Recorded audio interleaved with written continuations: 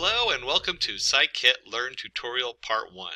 My name is Richard Kirshner with the Simplilearn team. That's www.simplilearn.com. Get certified, get ahead. And we're going to cover the Scikit-Learn tutorial, which has a lot of features and all kinds of API in it to explore data and do your data science with. In fact, it's probably one of the top data science packages out there. So, what is the Scikit-Learn? It's a simple and efficient tool for data mining and data analysis. It's built on NumPy, SciPy, and Matplotlib library, so it interfaces very well with these other modules. And it's an open source, commercially usable BSD license. BSD originally stood for Berkeley Software Distribution License, but it means it's open source with very few restrictions as far as what you can do with it. Another reason to really like the Scikit-Learn setup, so you don't have to pay for it as a commercial license versus many other copyrighted platforms out there. What we can achieve using the Scikit-Learn, we use the two main things are classification and regression models. Classification, identifying which category an object belongs to. For one application very commonly used is spam detection.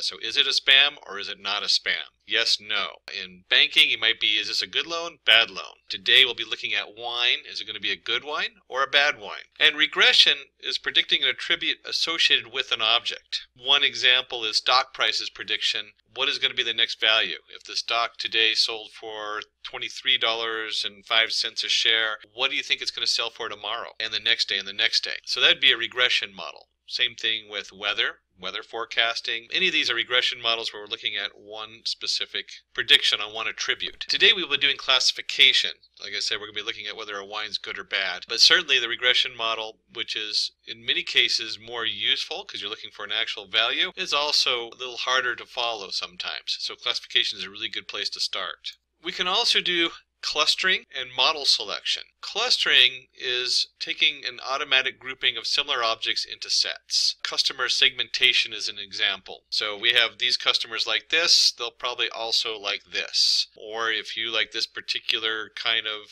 features on your objects, maybe you like these other objects. So a referral is a good one, especially on Amazon.com or any of your shopping networks. Model selection, comparing, validating, and choosing parameters and models. Now, this is actually a little bit deeper as far as a Scikit-Learn. We're looking at different models for predicting the right course or the best course or what's the best solution. Today, like I said, we're looking at wine, so it's going to be, well, how do you get the best wine out of this? So we can compare different models, and we'll look a little bit at that, and improve the model's accuracy via different parameters and fine-tuning. Now, this is only part 1, so we're not going to do too much tuning on the models we're looking at, but I'll point them out as we go. Two other features, dimensionality reduction and pre-processing. Dimensionality reduction is we're reducing the number of random variables to consider. This increases the model efficiency. We won't touch that in today's tutorial, but be aware if you have, thousands of columns of data coming in, thousands of features, some of those are going to be duplicated, or some of them you can combine to form a new column, and by reducing all those different features into a smaller amount, you can increase the efficiency of your model. It can process faster, and in some cases you'll be less biased because if you're weighing it on the same feature over and over again, it's going to be biased to that feature. And pre-processing. These are both pre-processing, but pre-processing is feature extraction and normalization. So we're going to be transforming input data such as text for use with machine learning algorithms. We'll be doing a simple scaling in this one for our pre-processing, and I'll point that out when we get to that. And we can discuss pre-processing at that point. With that, let's go ahead and roll up our sleeves and dive in and see what we got here. Now, I like to use the Jupyter Notebook, and I use it out of the Anaconda Navigator. So if you install the Anaconda Navigator, by default, it will come with the Jupyter Notebook, or you can install the Jupyter Notebook by itself. This code will work in any of your Python setups. I believe I'm running an environment of 3.7 setup on there. I'd have to go in here into environments and look it up for the Python setup. But it's one of the 3 X's. And we go ahead and launch this, and this will open it up in a web browser. So it's kind of nice. It keeps everything separate. And in this Anaconda, you can actually have different environments, different versions of Python, different modules installed in each environment. So it's a very powerful tool if you're doing a lot of development. And the Jupyter Notebook is just a wonderful visual display. Certainly you can use, I know Spider is another one which is installed with the Anaconda. I actually use a simple Notepad++ when I'm doing some of my Python script. Any of your IDEs will work fine. Jupyter Notebook is Iron Python because it's designed for the interface, but it's good to be aware of these different tools. And when I launch the Jupyter Notebook, it'll open up, like I said, a web page in here. and we'll go over here to new and create a new Python setup. And like I said, I believe this is Python 3.7, but any of the three, the Scikit-Learn works with any of the 3x's. There's even 2.7 versions, so it's been around a long time, so it's very big on the development side. And then the guys in the back, guys and gals, they went ahead and put this together for me. And let's go ahead and import our different packages. Now, if you've been reading some of our other tutorials, you'll recognize pandas as PD. Pandas library is pretty widely used. It's a data frame setup, so it's just like columns and rows in a spreadsheet with a lot of different features for looking stuff up. Seaborn sits on top of matplot libraries. This is for our graphing, and we'll see that how quick it is to throw a graph out there to view in the Jupyter Notebook for demos and showing people what's going on. And then we're going to use the random forest, the SVC or support vector classifier, and also the neural network. So we're going to look at this. We're actually going to go through and look at 3 different classifiers that are most common, some of the most common classifiers, and let's show how those work in the Scikit-Learn setup and how they're different. And then if you're going to do your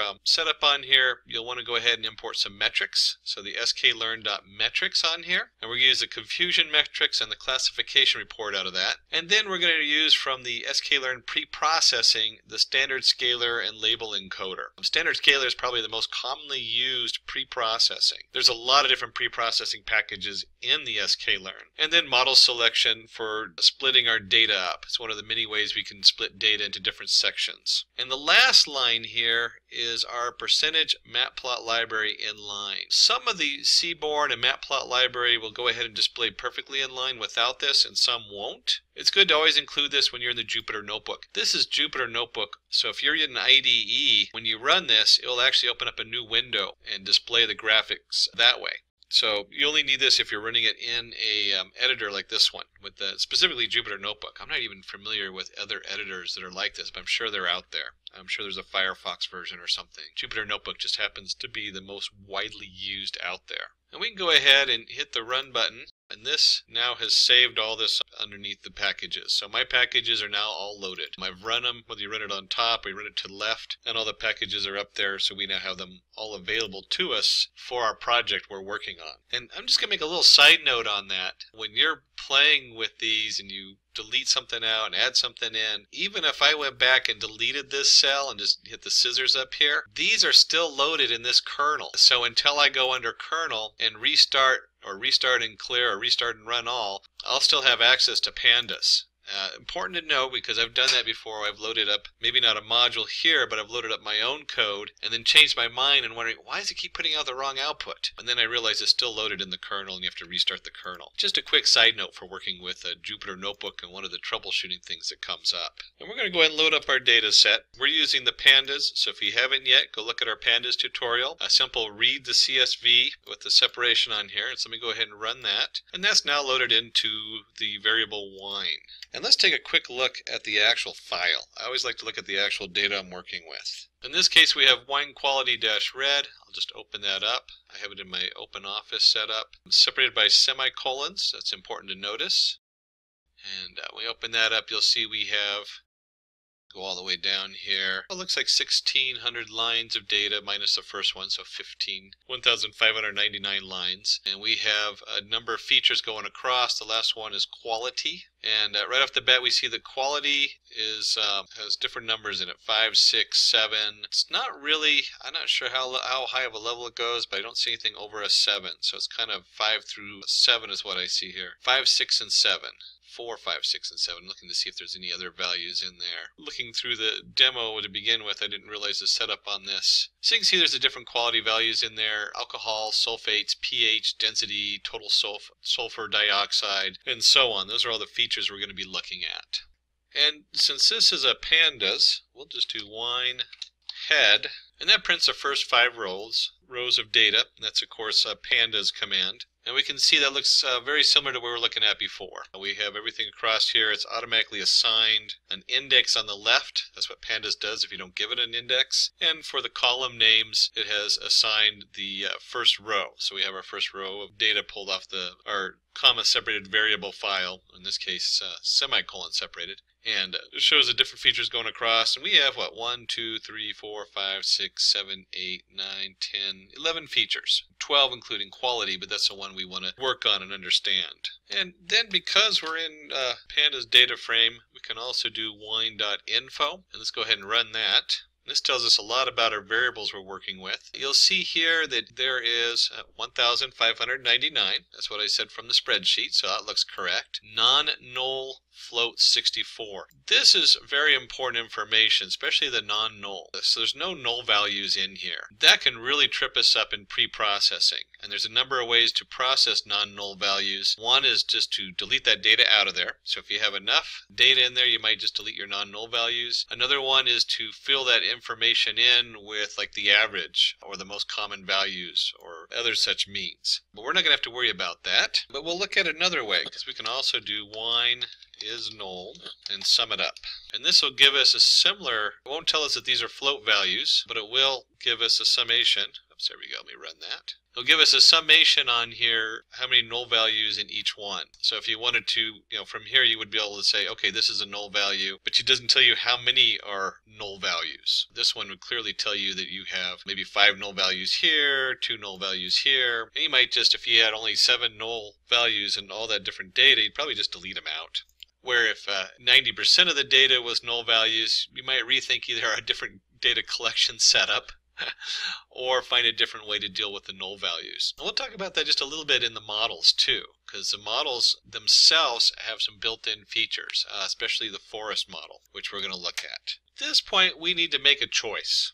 And to keep it simple, we're going to do a little pre-processing of the data, and we're going to create some bins. And bins we're going to do is 2, 6.5, 8. What this means is that we're going to take those values. If you remember up here, let me just scroll back up here. We had our quality. The quality comes out between 2 and 8 basically, or 1 and 8. But we have 5, 5, 5, 6. You can see just in the first 5 lines of variation in quality. We're going to separate that into just 2 bins of quality. And so we've decided to create 2 bins. We have bad and good. It's going to be the labels on those 2 bins. We have a spread of 6.5 and an exact index of 8. The exact index is because we're doing 0 to 8 on there. The 6.5 we can change. We could actually make this smaller or greater, but we're only looking for the really good wine. We're not looking for the 0, 1, 2, 3, 4, 5, 6. We're looking for wines with 7 or 8 on them. So high quality. This is what I want to put on my dinner table at night. I want to taste the good wine, not the semi-good wine or mediocre wine. And then this is a pandas. So PD, remember, stands for pandas. Pandas cut means we're cutting out the wine quality and we're replacing it. And then we have our bins equals bins. That's the command. Bins is the actual command. And then our variable bins, 2, 6.58. So 2 different bins. And our labels, bad and good. And we can also do, let me just do it this way. Wine quality, since that's what we're working on. And let's look at unique. Another pandas command, and we'll run this. And I get this lovely error. Why did I get an error? Well, because I replaced wine quality and I did this cut here, which changes things on here. So I literally altered one of the variables that is saved in the memory. So we'll go up here to the kernel, restart and run all. That starts it from the very beginning. And we can see here that that fixes the error because I'm not cutting something that's already been cut. We have our wine quality unique, and the wine quality unique is a bad or good. So we have 2 qualities objects. Bad is less than good, meaning bad's going to be 0 and good's going to be 1. And to make that happen, we need to actually encode it. So we'll use the label quality equals label encoder. And the label encoder, let me just go back there since this is part of Sklearn. That was one of the things we imported, was a label encoder. You can see that right here from the Sklearn.processing import standard scalar, which we're going to use in a minute, and label encoder. And that's what tells it to use bad equals 0 and good equals 1. And we'll go ahead and run that, and then we need to apply it to the data. And when we do that, we take our wine quality that we had before, and we're going to set that equal to label quality, which is our encoder. And let's look at this line right here. We have dot fit transform. And you'll see this in the pre-processing. These are the most common used is fit, transform, and fit transform. Because they're so often that you're also transforming the data when you fit it, they just combine them into one command. And we're just going to take the wine quality, feed it back into there, and put that back in our wine quality setup, and run that. And now when we do the wine and the head of the first 5 values, and we go ahead and run this, you can see right here underneath quality 0, 0, 0. I have to go down a little further to look at the better wines. Let's see if we have some that are ones. Yeah, there we go. There's some ones down here. So when we look at 10 of them, you can see all the way down to 0 or 1. That's our quality. And again, we're looking at high quality. We're looking at the 7 and the 8s, or 6.5 and up. And let's go ahead and grab our, where was it? Here we go, wine quality. And let's take another look at what else, more information about the wine quality itself. And we can do a simple pandas thing, value counts. Hopefully I typed that in there correctly. And we can see that we only have 217 of our wines which are going to be the higher quality. So 217, and the rest of them fall into the bad bucket, the 0, which is 1,382. So again, we're just looking for the top percentage of these. The top, what is that? It's probably about a little under 20% on there. So we're looking for our top wines, our 7 and 8s. And let's use our, let's plot this on a graph so we can take a look at this. And the SNS, if you remember correctly, that is, let me just go back to the top, that's our Seaborn. Seaborn sits on top of Matplot library. It has a lot of added features, plus all the features of the Matplot library. And it also makes it quick and easy to put out a graph. And we'll do a simple bar graph. And they actually call it count plot. And then we want to just do count plot the wine quality. So let's put our wine quality in there. And let's go ahead and run this and see what that looks like. And nice inline. Remember, this is why we did the inline, so make sure it appears in here. And you can see the blue space, or the first space, represents low quality wine, and our second bar is a high quality line. And you can see that we're just looking at the top quality wine here. Most of the wine, we want to just give it away to the neighbors. No, maybe if you don't like your neighbors. Maybe give them the good quality wine, and I don't know what you do with the bad quality wine. I guess use it for cooking. There we go. But you can see here it forms a nice little graph for us with the Seaborn on there, and you can see our setup on that. So now we've done some pre-processing. We've described our data a little bit. We have a picture of how much of the wine, what we expect it to be, high quality, low quality. Checked out the fact that there's none, we don't have any null values to contend with or any odd values. Some of the other things you sometimes look at these is if you have like some values that are just way off the chart. So the measurement might be off, or miscalibrated equipment if you're in the scientific field. So the next step we want to go ahead and do is we want to go ahead and separate our data set, or reformat our data set. And we usually use capital X, and that denotes the features we're working with. And we usually use a lowercase y. That denotes what, in this case, quality, what we're looking for. And we can take this and we can go wine.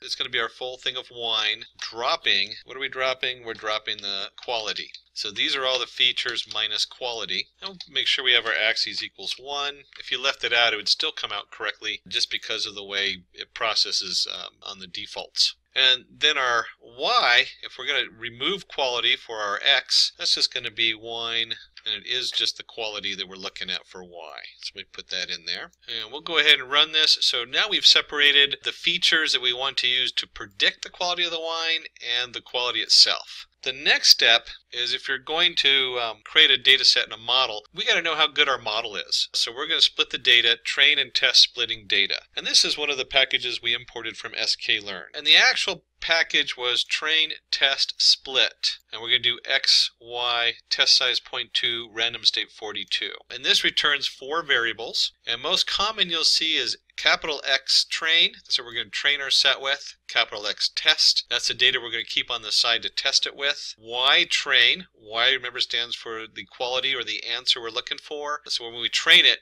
we're going to use X train and Y train, and then Y test to see how good our X test does. And the train test split, let me just go back up to the top. That was part of the Sklearn model selection, import, train, test, split. There is a lot of ways to split data up.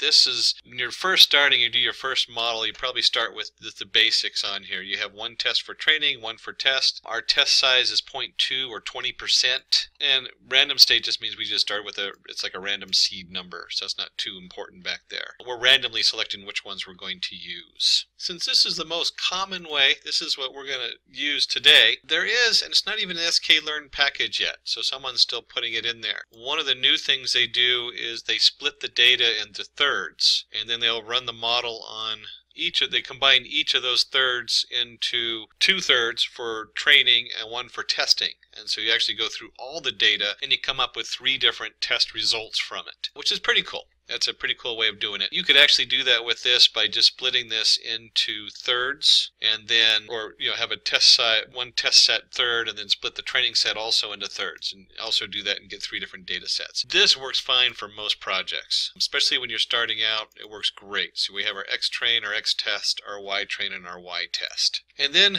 we need to go ahead and do the scalar. And let's talk about this because this is really important. Some models do not need to have scaling going on. Most models do. And so we create our scalar variable. We'll call it SC, standard scalar. And if you remember correctly, we imported that here, along with the label encoder, the standard scalar setup. So there's our scalar, and this is going to convert the values. Instead of having some values that go from 0, if you remember up here we had some values are 54, 60, 40, 59, 102. So our total sulfur dioxide would have these huge values coming into our model. And some models would look at that and they'd become very biased to sulfur dioxide. It'd have the hugest impact. And then a value that had 0.076, 0.098, or chlorides would have very little impact because it's such a small number. So when we take the scalar, we kind of level the playing field. And depending on our scalar, it sets it up between 0 and 1 a lot of times is what it does. Let's go ahead and take a look at that. And we'll go ahead and start with our X train. And our X train equals SC fit transform. We talked about that earlier. That's an Sciki-Learn setup. It's going to both fit and transform our X train into our X train variable. And if we have an X train, we also need to do that to our test. And this is important because you need to note that you don't want to refit the data. We want to use the same fit we used on the training as on the testing. Otherwise, you get different results. And so we'll do just, oops, not fit, transform. We're only going to transform the test side of the data. So here's our X test that we want to transform. And let's go ahead and run that. And just so we have an idea, let's go ahead and take and just print out our X train. Oh, let's do first 10 variables, very similar to the way you do the head on a data frame. You can see here our variables are now much more uniform, and they've scaled them to the same scale, so they're between certain numbers. And with the basic scalar, you can fine-tune it. I just let it do its defaults on this, and that's fine for what we're doing. In most cases, you don't really need to mess with it too much. It does look like it goes between like probably -2 to 2 or something like that. That's just looking at the train variable. We'll go ahead and cut that one out of there. So before we actually build the models and start discussing the Sciki-Learn models we're going to use, we covered a lot of ground here. Most of when you're working with these models, you put a lot of work into prepping the data. So we looked at the data, noticed that it's separated, loaded it up. We went in there, we found out there's no null values. That's hard to say, no null values. We have, there's none null value. I can't say it. And of course we sum it up. If you had a lot of null values, this would be really important coming in here. So is there a null summary? We looked at pre-processing the data as far as the quality. And we're looking at the bins. So this would be something you might start playing with. Maybe you don't want super fine wine. You don't want the 7 and 8s. Maybe you want to split this differently. So certainly you can play with the bins and get different values and make the bins smaller or lean more towards the lower quality. So you then have like medium to high quality. And we went ahead and gave it labels. Again, this is all pandas we're doing in here. Setting it up with unique labels and group names. Bad, good. Bad is less than good. That can be so important. You don't know how many times people go through these models and they have them reversed or something. And then they go back and they're like, why is this data not looking correct? So it's important to remember what you're doing up here and double check it. And we used our label encoder. So that was to set that up as quality 0, 1. Good, in this case we have bad, good, 0, 1. And we just double check that to make sure that's what came up in the quality there. And then we threw it into a graph because people like to see graphs. I don't know about you, but you start looking at all these numbers and all this text and you get down here and you say, oh, yes, here, this is how much of the wine we're going to label as subpar, not good. And this is how much we're going to label as good. And then we got down here to finally separating out our data so it's ready to go into the models. And the models take X and a Y. In this case, X is all of our features minus the one we're looking for, and then Y is the features we're looking for. So in this case, we dropped quality, and in the Y case, we added quality. And then because we need to have a training set and a test set so we can see how good our models do, we went ahead and split the models up: xtrain, xtest, ytrain, ytest. And that's using the train test split, which is part of the Sklearn package. And we did, as far as our testing size, 0.2 or 20%. The default is 25%, so if you leave that out, it'll do default setup. And we did a random state equals 42. If you leave that out, it'll use a random state. I believe it's default 1. I'd have to look that back up. And then finally, we scaled the data. This is so important to scale the data. Going back up to here, if you have something that's coming out as 100, it's going to really outweigh something that's 0.071. That's not in all the models. Different models handle it differently. And as we look at the different models, I'll talk a little bit about that. We're going to only look at 3 models today, 3 of the top models used for this, and see how they compare and how the numbers come out between them. So we're going to look at 3 different setups. Oh, let me change my cell here to markdown. There we go. And we're going to start with the random forest classifier. So the 3 setups we're looking at is the random forest classifier, support vector classifier, and then a neural network.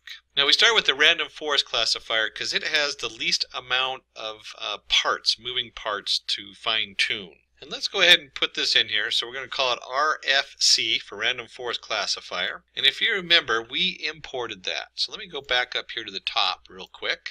And we did an import of the random forest classifier from Sklearn ensemble. And then we also, let me just point this out. Here's our SVM where we imported our support vector classifier. So SVM is support vector model, support vector classifier. And then we also have our neural network. And we're going to, from there, the multi-layered perceptron classifier. Kind of a mouthful for the P, perceptron. Don't worry too much about that name. It's a neural network. There's a lot of different options on there in setups, which is where they came up with the perceptron. So we have our 3 different models we're going to go through on here. And then we're going to weigh them. Here's our metrics. So we're going to use a confusion metrics, also from the Sklearn package, to see how good our model does with our split. So let's go back down there and take a look at that. And we have our RFS equals random forest classifier, and we have n estimators equals 200. This is the only value you play with a random forest classifier. How many forests do you need? Or how many trees in the forest? So how many models are in here? That makes it pretty good as a startup model because we're only playing with one number and it's pretty clear what it is, and you can lower this number or raise it. Usually start up with a higher number and then bring it down to see if it keeps the same value. So you have less, the smaller the model, the better the fit, and it's easier to send out to somebody else if you're going to distribute it. Now the random forest classifier, everything I read says it's used for kind of a medium-sized data set. So you can run it on big data, you can run it on smaller data obviously, but it tends to work best in the mid-range. And we'll go ahead and take our RFC, and I just copied this from the other side, .fit xtrain, ytrain. So we're sending it our features and then the quality in the ytrain, what we want to predict in there. And we just do a simple fit. Now remember, this is Sklearn, so everything is fit or transform. Another one is predict, which we'll do in just a second here. In fact, let's do that now. Predict RFC equals, and it's our RFC model, predict. And what are we predicting on? Well, we trained it with our trained values, so now we need our test, our X test. So this has done it. This is the 3 lines of code we need to create our random forest variable, fit our training data to it. So we're programming it to fit. In this case, it's got 200 different trees it's going to build, and then we're going to predict on here. And let me go ahead and just run that. And we can actually do something like, let's do predict RFC. Just real quick, we'll look at the first 20 variables of it. Let's go ahead and run that. And in our first 20 variables, we have 3 wines that make the cut, and the other 17 don't. So the other 17 are bad quality, and 3 of them are good quality in our predicted values. And if you can remember correctly, we'll go ahead and take this out of here. This is based on our test. So these are the first 20 values in our test, and this has, as you can see, all the different features listed in there, and they've been scaled. So when you look at these, they're a little bit confusing to look at and hard to read, but there's a -0.01, so this is 0.36, -0.01, so 0.164, -0.0 0.09, or no, it's still -1, so minus 0.9, all between 0 and 1 on here. I think I was confused earlier and I said 0 between 2, -2, but it's between -1 and 1, which is what it should be in the scale. And we'll go ahead and just cut that out of there. Run this. We have our setup on here. So now that we've run the prediction and we have predicted values, well, one, you could publish them, but what do we do with them? Well, what we want to do with them is we want to see how well our model performed. That's the whole reason for splitting it between a training and testing model. And for that, if you remember, we imported the classification report.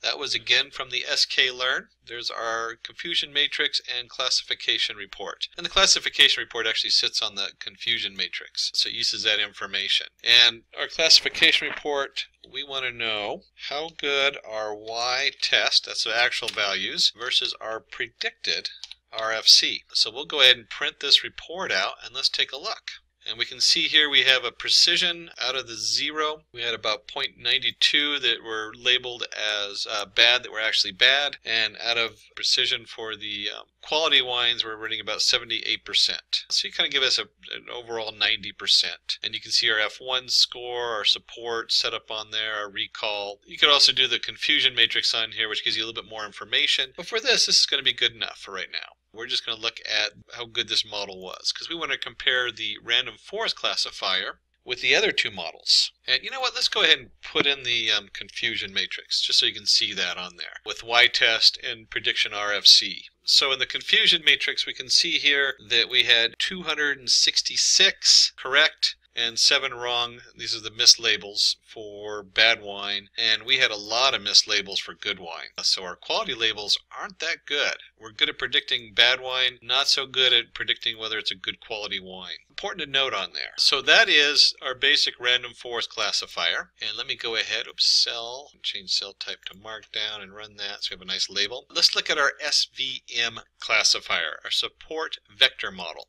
And this should look familiar. We have our CLF we're going to create. We'll call it, just like we call this an RFC. And then we'll have our CLF.fit. And this should be identical to up above. X train, comma, Y train. And just like we did before, let's go ahead and do the prediction. And here is our CLF predict. And it's going to equal the CLF.predict. And we want to go ahead and use X underscore test. And right about now you can realize that you can create these different models and actually just create a loop to go through your different models and put the data in. And that's how they designed it. They designed it to have that ability. Let's go ahead and run this, and then let's go ahead and do our classification report. And I'm just going to copy this right off of here. They say you shouldn't copy and paste your code, and the reason is when you go in here and edit it, you invariably will miss something. We only have 2 lines, so I think I'm safe to do it today. And let's go ahead and run this.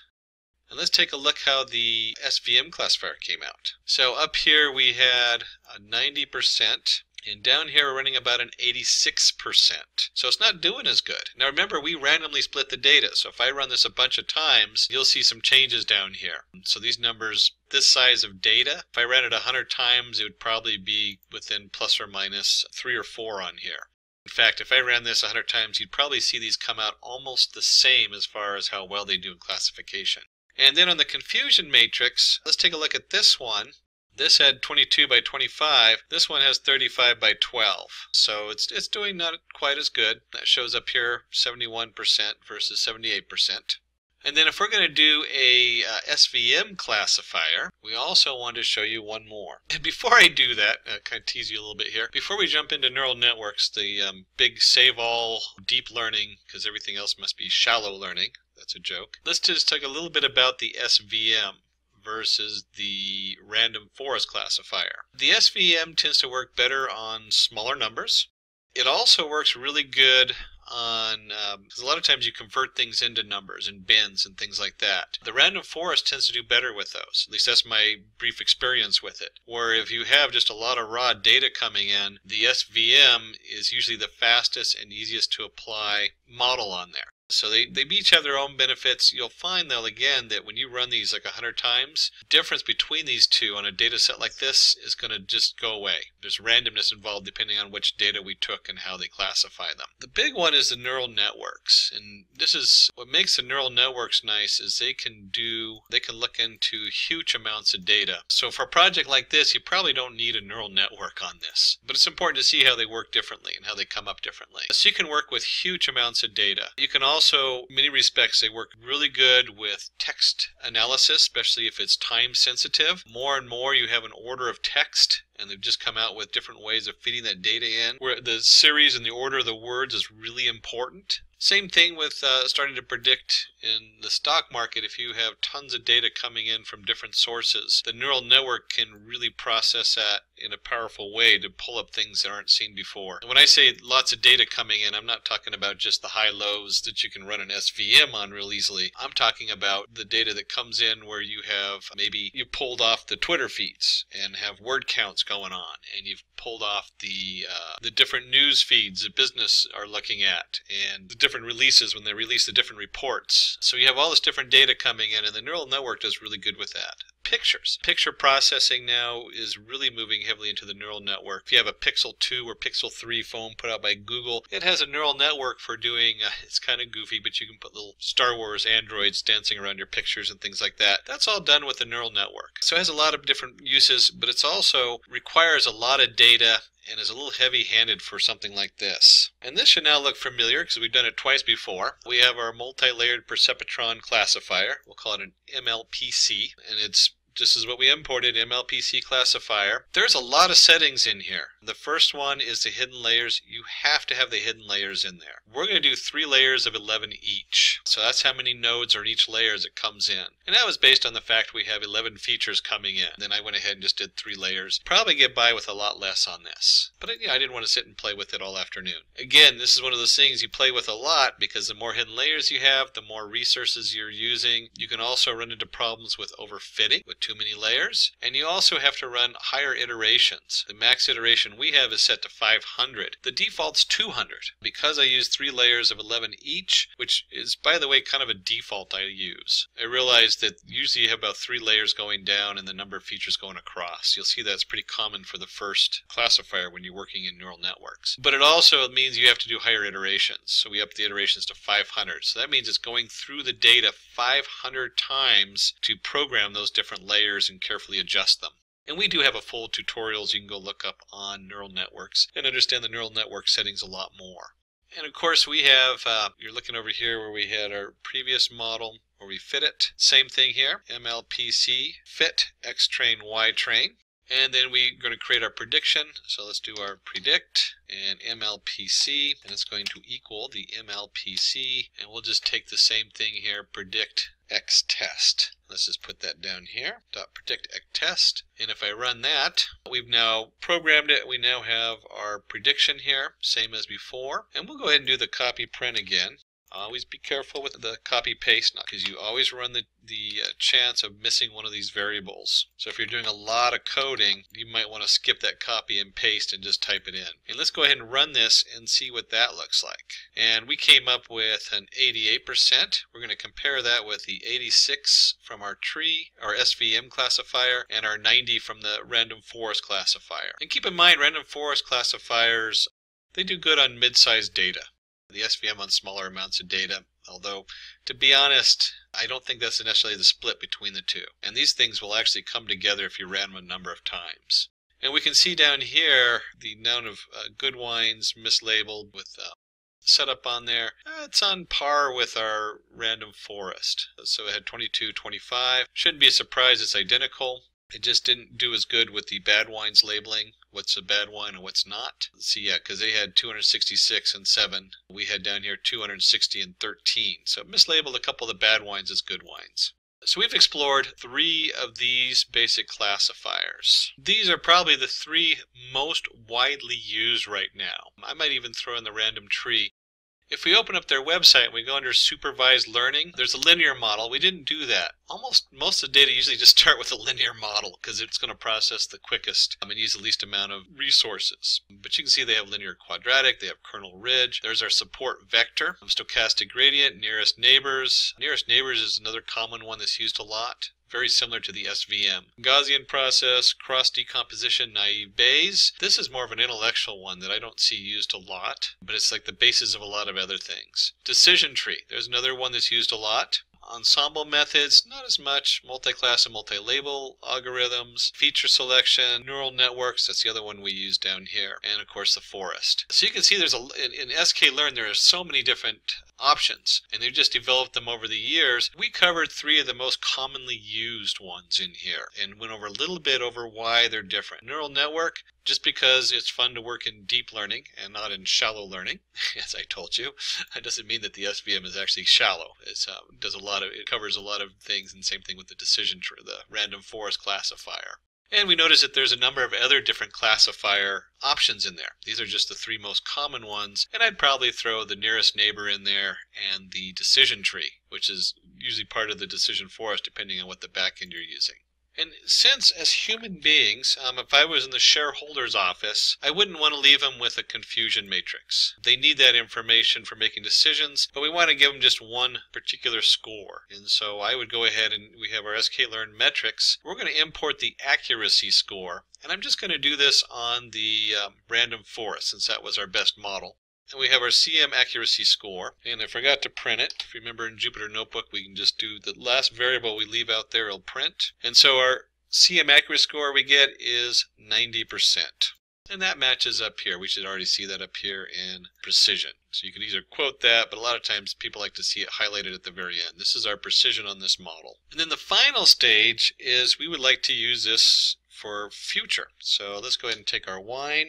If you remember correctly, we'll do wine head of 10.